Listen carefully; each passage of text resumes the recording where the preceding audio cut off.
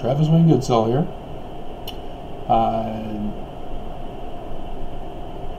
It's thanks to you Mormons who are faithful and true to the Church of Jesus Christ of Latter-day Saints that are responsible for its destruction.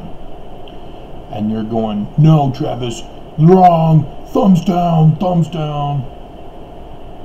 Yeah. And as you are doing that, that's why. It's your refusal or denial to search for truth, to come unto the true Jesus that causes this. As the news is just bombarded here in Utah and Idaho with the case there, and Arizona, and anywhere where there's a Mormon. You've got adoption, kidnapping, child rape, child abduction, murder, all involving Mormons in the news lately. You guys are not following your gospel, yet you claim to be faithful Mormons.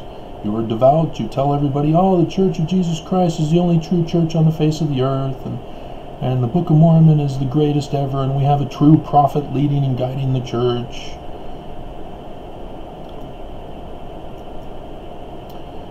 You know, I was Mormon. I am still, haven't officially resigned. My continuation as a Mormon causes the church to commit insurance fraud, which is another example of how you guys are destroying the church. By not removing your names, those of us are purposely doing it to cause the church to commit insurance fraud. But those of you who are faithful, you're giving protection money to the church through tithing. You're participating in their pyramid scam business called recruitment. It's not called recruitment, but that's what it is. It's recruitment, which is the missionary work. Every time you get somebody to read the Book of Mormon and take the lessons from the missionaries, and they decide to join the church and get baptized and pay tithing.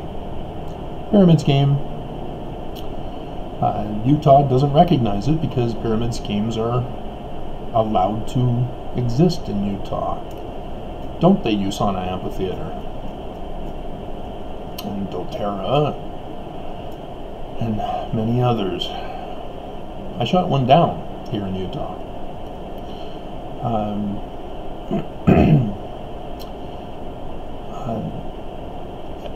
This Sunday, you're going to have your Fast and Testimony Super Bowl Sunday meeting, where you're going to get up and you're going to lie about the church. You're going to say how grateful you are, which is not a testimony. And you're going to cry, and oh, if it wasn't for the church, I wouldn't be where I am today. Well, yeah, that's the problem. You'd be in a lot better shape if the church weren't around and raising us. I wouldn't be where I am if I wasn't born and raised in the church. I'd be in a different situation. If Joseph Smith's true church, or if I get caught up in the word twists. If Joseph Smith's church was still in existence and wasn't murdered, we wouldn't have the Brighamite church, and so things would be a lot different in America. But there's also some others who deserve lots and lots of credit. We'll start with those who have already done it. Well, it's contemporary with me. and those who have caused me to do this lawsuit against the church, of which I've won. If you've not been watching my other videos, I will be going in on Monday, because only corrupt judges refuse to wait until the last minute or skip altogether. So only good judges get things done as speedily as possible. But I've got the federal rules on how to proceed when judges are corrupt, and so that will be taken care of Monday. But I've already won, so it's just a matter of time. But I'll get to that list of you fellow faithful Mormons in just a minute. I'd like to go over some ones that have been very instrumental in causing many of you to have incorrect thinking and incorrect belief systems about the church, about their history, and how to unsoundly defend the church. It's apologetics. Apologetics has been one of the greatest tools in destroying the church. It began with, let's skip to John W. Jack Welsh. Many of you know him in the church as the one who discovered chiasmus, Hebrew chiasmus, in the Egyptian text of the Book of Mormon.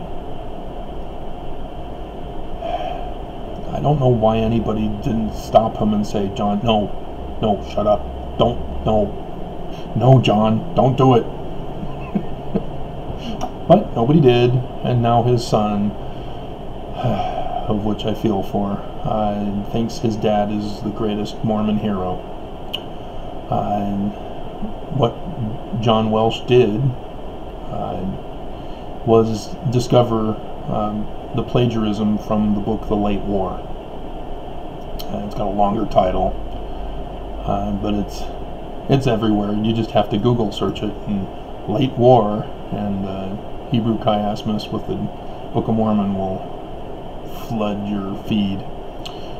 And if you even know how to search for the comparison chart that somebody has meticulously gone through and done, sorry, Mormons, the Book of Mormon's plagiarized. I've been trying to help you by pointing out that it's been encoded, but you guys refuse to listen to me, don't you? You don't want to hear it from me, you want to hear it from your prophet. You're a true prophet who speaks directly to God, with God, and God inspires him as to how to lead and guide this church, and when it is necessary for God's will to be done, it'll be done by the prophet. Oops. So the lion has been roaring and no prophet's been sounding, except for us lowly Mormons that you are ignoring. Amos 3:7, Mormons, you know that one, that's your scripture mastery. And so that's the one who started it all. He started his own organization based upon Hebrew chiasmus and an Egyptian translated document, or an English translation of an Egyptian claimed document. And so he sort of exposed the church in that way and has brought its doom. And so then he came to BYU, got a job because of his little exposure there that the church was clueless about at the time. And Daniel Peterson was brought in to help out with the organization called Farms. It was not officially with BYU, but it was just off their campus in a house.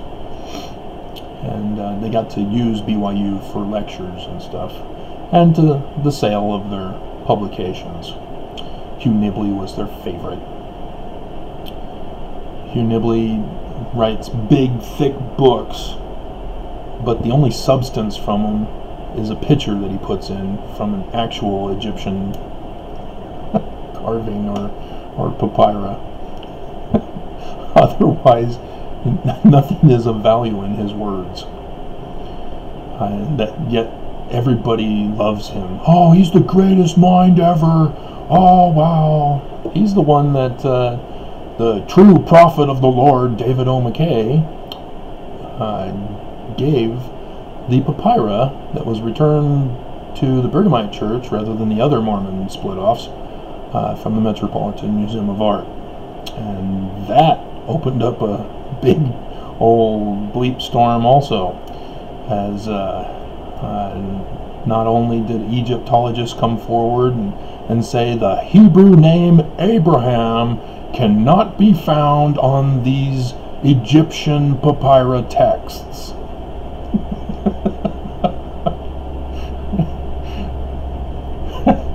I really hope the Egyptologists were having fun with that.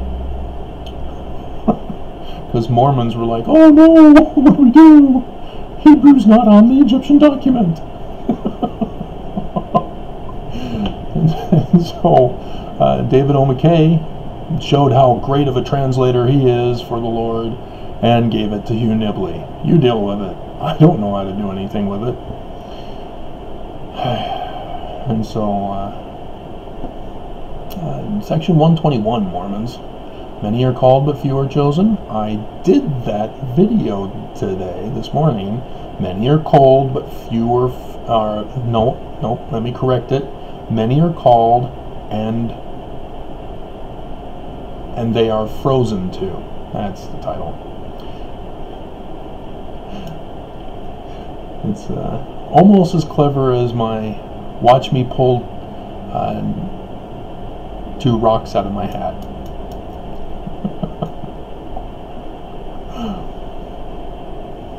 But yeah, Daniel Peterson joined Farms and sort of took it over. He was sort of the leader of the group, leader of the pack, and he was the one that eventually banned me from us communicating with Farms. They did not like me when I defended Joseph Smith. Neither did the church, for that matter, as F. Michael Watson usurped President Gordon B. Hinckley's authority and tried to have me excommunicated. He failed, but they still blacklisted me. So Daniel Peterson is the one who was big on exposing the church's plagiarism in the Book of Mormon for the 1769 King James Version of the Bible. So that's his major contribution, as well as other defenses of the church battling with the Tanners. Then some other ones you are not familiar with. We have Vincent Kuhn. He used to be friends with me until they decided they didn't like it that I was making discoveries in church history and going against the prophets. We were supposed to be a Mormon group dedicated to scientific study and research to combat the Mormon apologetics groups. Unfortunately, we couldn't get off the ground. Sort of helps if you have a major backer for your funding. But then the Fair Mormon lured in his cousin, Ed Goebel, to say that they'll publish his article on the quid pro quo of not going against them. And so, of course, oh, publish my article, great. That's more important than scientific truth. And so the group was disbanded, and Vincent went with it, as well as the others. Vincent, though, has done great research as a faithful Mormon in discovering the actual lands outlined in the Book of Mormon. Isn't that amazing? Yep, it's right there in the Michigan area. He's proven it. He went out there himself. He did all the measurements by walking and all that stuff. He did the work and for the research, and published a book on it, and Choice Above All Other Lands, and again proved that the Book of Mormon was plagiarized again. This time with the book of Solomon Spaulding's manuscript found. And that was a fiction of his that never got published, and he died, and Sidney Rigdon picked it up. And so go to my videos and books, and you can still see some of my blogs on my website. My website destroyed my pursuit on that. The day after I submit my lawsuit against the church, by the way. Very interesting, the timing. So, anyway, that's Vincent Kuhn's contribution. Then we have another person you may not know. You may have come across his lectures on YouTube. He published the book Written by the Finger of God.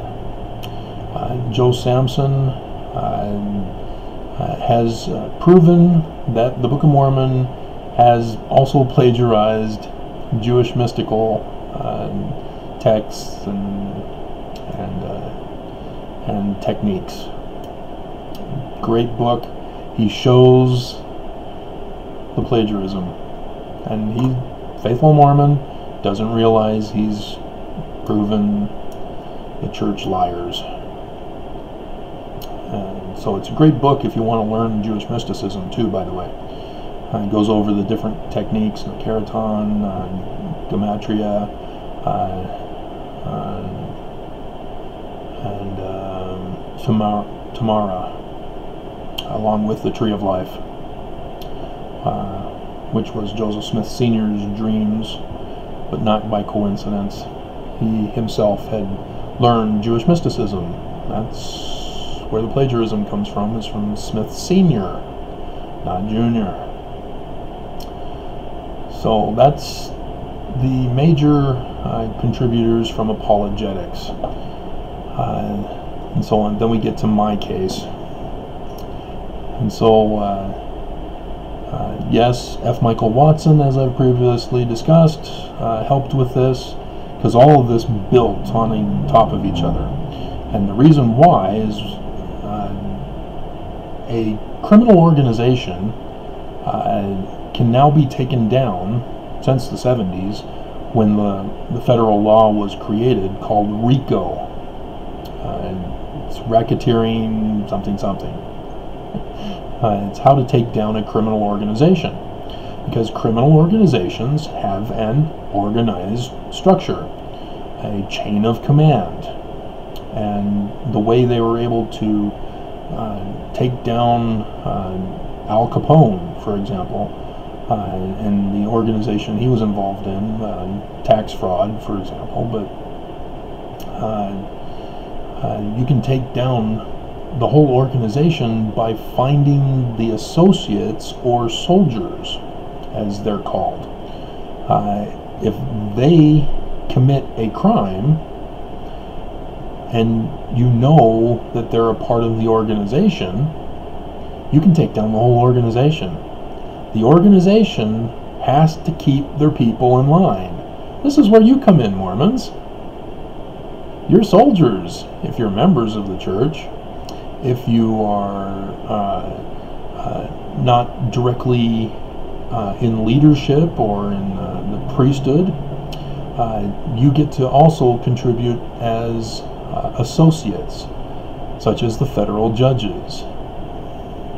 But the secretary was what F. Michael Watson was, and he was put back into the Quorum of 70 under Monson, and so he became a soldier at that point. So I guess he was a soldier the whole time, basically. And so the federal judges, Benson and Kimball, when I was, trying to get my kids back because of certain bishops, Lester the child molester Nielsen, out there in Riverton with my parents who were also associates, and the woman formerly called my wife's wife and her parents, and my siblings, they're all associates because they all helped take away my kids and my property and my research on Paleo-Hebrew, which I was blacklisted for and banned from farms for, and all play a part. They all committed crimes against me in the name of the organization of the Church of Jesus Christ of Latter-day Saints, the corporation of the president. And it all stacked on top of each other throughout these past decades. And so Judge Kimball and Benson were a part of the lawsuit I tried to get my kids back for, and I was banned from filing a lawsuit to get my kids back. And then steps in associate, who's also a Mormon, Mark Shurtleff. So he's an associate and a soldier for the church, as a Melchizedek priesthood holder. He punished me, solidifying the foreign land divorce on an American citizen, and denying me, because the judges said you can't sue to get your kids back, so how am I going to get my kids back? I'm supposed to get help from the prosecuting attorney. And of course he decided to turn on me and support a Canadian instead. And he kept denying it in the hearing. No, I'm not on her side. Yes, you are. You're representing her. If you're... It's like, does he think I'm dumb? And so that wasn't all. He still got the Utah legislature, all associates, and as Mormons in the Melchizedek priesthood, as soldiers, created laws to attack me because of the divorce, which was now official by the Utah government, and see how it just builds. And so knowing that they were out to get me, to destroy me, because they were keeping me from having a job, and if you don't have a job, you can't make money, you can't buy things, you can't survive. They were trying to destroy me financially. And so realizing that they were trying to murder me this way through the legal process, I submitted, I turned a book that I had been writing into a petition. It was titled Modern American Utopia, if you recall Thomas More's Utopia. And that was what it was all about, is that Utah government specifically, though I also included Bush, were through their laws, or the execution of the laws, or the judging of the laws, were creating a culture of corruption. Because in order for me to survive, I would have to commit crimes. And I didn't want to commit crimes. And so I filed the petition with the Capitol building, where you're supposed to, for assistance from the governor and the attorney general. They both occupy the state capitol, so I gave them a copy of it. And then the church administration building, though they didn't want to put the administration building, because they tried as hard as they could to separate that they were filing the lawsuit against me on behalf of the church. They failed miserably. Then also the Matheson courthouse, the state courthouse, because that's where you file also. And thus, like I said, I was arrested as a terrorist. Now, if you're Mormon, you know all about Abinadi, don't you? What was Abinadi arrested for? Threatening the king. And they also claimed that he was mad. Guess what they do in Utah to people who they don't like? Give you a hint, they did it to Brian David Mitchell until Orrin Hatch stepped in to make sure that Brian David Mitchell gets punished. The state wanted to remove him from society completely, so that he's never heard from again, by putting him in the state hospital. So they forced evaluators to create a diagnosis of he's completely insane and therefore has to be housed forever in the state hospital. And the federal government stepped in and said, no, oh, he's magically cured. Put him on trial, and away in prison he is right now. That's how it works. It's all a fraud, but that's what they did to me too. They got Nancy B. Cohn as the associate to help the church have me disappear for the rest of my life. But wait, I'm free now, aren't I? That's right, I got out. I wasn't supposed to get out. And so, as a result, other people get added to the list of associates protecting and defending the church.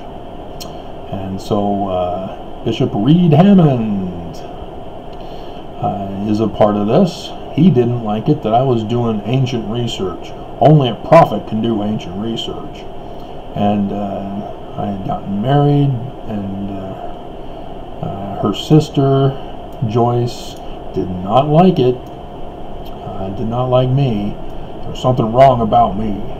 And she got my wife to divorce me, and worked with the bishop and with the people in charge of the house. Well, the people in charge of the housing and the people in charge of the mental care. Because remember, they tried to lock me up forever with a fake diagnosis, and even an internationally banned one at that for me.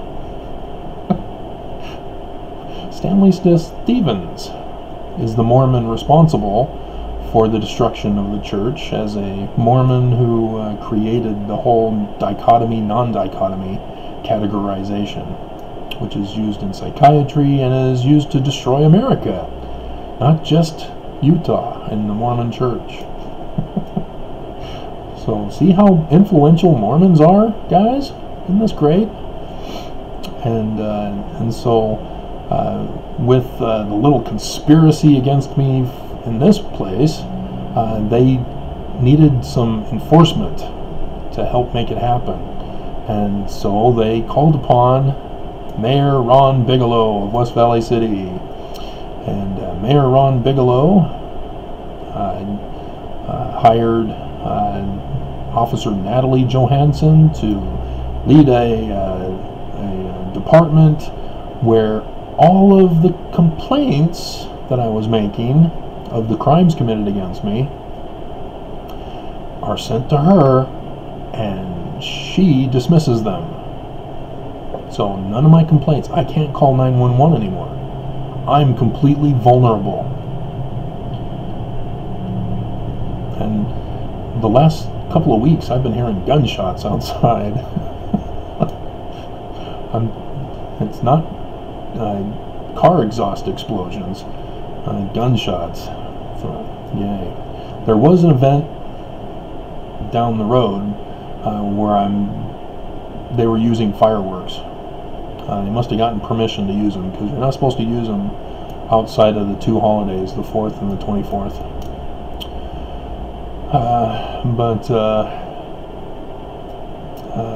Yeah, and so I am no longer allowed to call for help.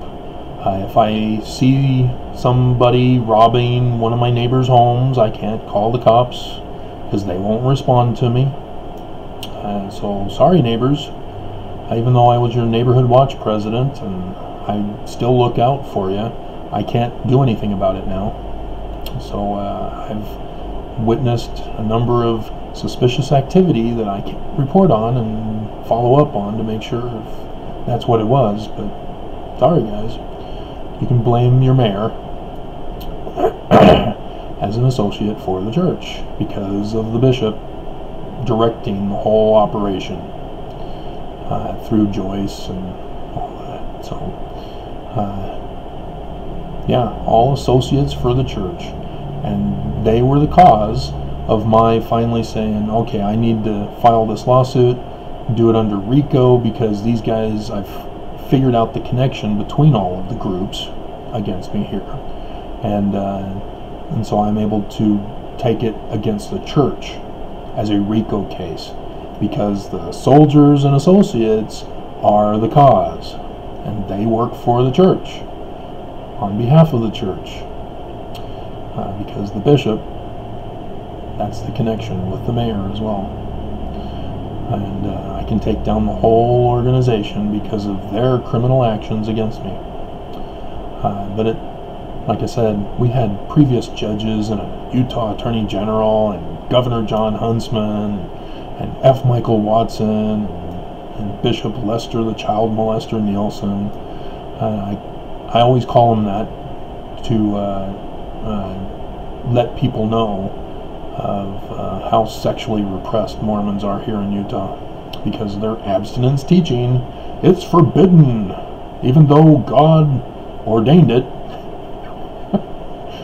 Not raping kids though, but there's a paranoia about flesh and the act of creation. And I should do a video on that, but anyway. And so pursued with the lawsuit, and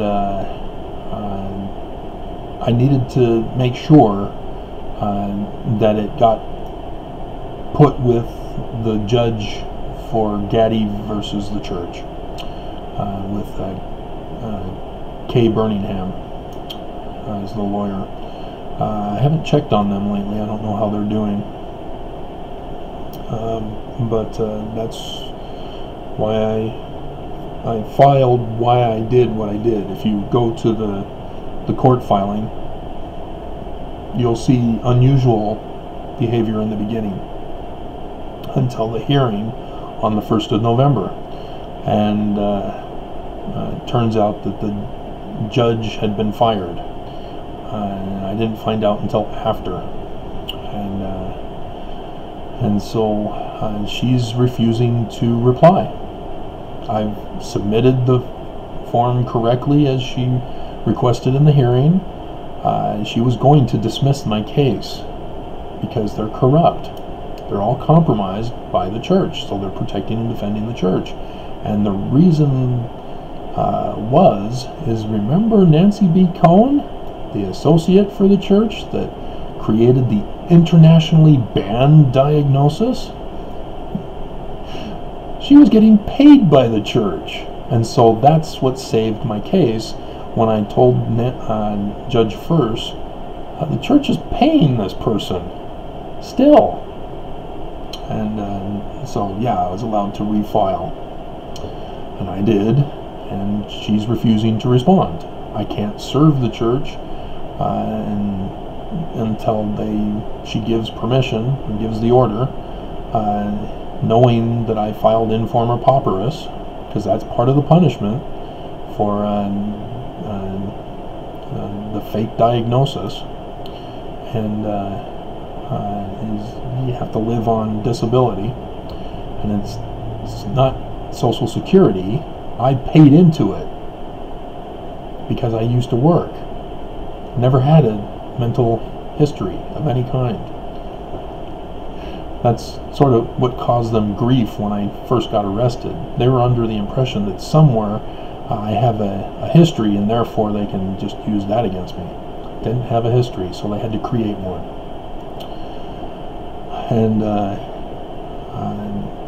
And so because the judge refused to reply, I filed a second motion for service of process. She still refused to reply, so I filed a recusal, because I found out by then, hey, she got fired. She was removed from Gaddy VCOP and didn't bother to inform me. She's compromised. This whole case is compromised. And so I called for hers and Mormon boy Judge Waddups, who's the overseer of the case. I called for their recusal. And I quoted temple text and pointed out the second motion, where I pointed out that the church tried to cover up after my hearing on the first with Judge First that they'd been paying Nancy B. Cohn. And oops. So you see how faithful Mormons get the church in trouble when they protect and defend the church? You can't protect and defend corruption, guys. It's that simple. And so because Judge First and Judge Waddups refused to reply to the recusal, I then filed a motion for summary judgment, and I won. They refused to reply, which means they concede. And so I filed the summary judgment, pointing out their concession, having taken on behalf of the defense team's lawyers. They took it upon themselves to be the defense lawyers because they refused to reply and respond, and thus conceded. And that's how I won. I followed federal law to do it. And now they're still refusing to reply to the summary judgment. They have until Friday the 31st, so 2 more days at midnight. The clerk has been actively trying to mess with the docket so that we can't tell after noon time every day whether something gets filed or not. We have to wait till the next morning. And he's been making some errors, which is going to get him in trouble. But like I said, I'll be going in Monday when they refuse to reply, because they've already exposed themselves as corrupt and associates for the church. And Waddups especially is not only an associate, but he's also a soldier as a Mormon Melchizedek priesthood holder. And so yeah, I'll go in Monday to take care of that matter, and it'll be on the official docket. There's nothing the clerk can do because he has to comply. It's the federal law. It's his job. So even though he may be a Mormon as well, as he's trying to protect the church as well, the church lost. It's over. And my request for relief, because it's a civil action, not a criminal one, they can't go to prison. It's up to the Mormons in the judicial system or in the executive positions for prosecution to make the arrests based on my winning of the case. They're not likely to do it, but the church should be destroyed, because I'll be taking everything from them. I gave 2 options for the judge to choose, but because I really don't want the money, but I am well aware of what the actual doctrine is. I've got a playlist for correct Mormonism, where I put in faith. I don't think I've done anything else yet. I wanted to do spirit, as I talked about in another video, but I haven't gotten to that yet either. The doctrine of Joseph Smith and the Book of Mormon, and it's not really Joseph Smith. Joseph Smith Sr., Oliver Cowdery, Sidney Rigdon, the Trinity for Mormonism. The doctrine is completely different from the way it's practiced and taught. And I've been fighting with Mormons, not literally, but trying to get Mormons to think differently, and they just won't. Their hearts are stuck on the new doctrine as it's morphed into. And so that's how you guys have destroyed the church. That's why the church has finally reported that they have less membership now. It's collapsing. All of us who have left the church but didn't sign our resignation letters, it's now catching up with the church, as our kids are not getting baptized, and thus the drop in numbers. The church is collapsing, and they lost a lawsuit that is going to strip them of everything, and should get them charged with criminal RICO case violations, as well as treason and war crimes and bigamy and hate crimes. And they did all sorts of stuff to me that I was able to put in there. And that's how you guys did it. You destroyed the Mormon church because you failed to actually investigate the church. You were born and raised in it and didn't do a thing with it. You took it for granted, and you covered for them, and now it's destroyed. It's on its way down. The planes have hit the buildings, and the explosives are going off level by level. It's collapsing. Didn't you know that? BYU professor, Mormon, came out and said, no, there's no way the planes could have downed the buildings. There had to have been explosives to bring it down, especially the way it came down as fast as it came down. Who are you going to believe, Mormons? The federal government or one of your own from BYU? Oh, the conundrums you face. And so watch Mitt Romney and Mike Lee. I already heard Mike Lee's question today. What a jerk. The GOP are trying to justify keeping Trump in power. And when they do that, America is transformed into a monarchy. If Mike Lee and Mitt Romney do not vote, if they vote to keep Trump in power so that they acquit him, pay attention to the vote. They're the Mormons. They know the Book of Mormon. They know about the Kingmen. They know about the warning to America. Let's see where their loyalties lie. You won't find out.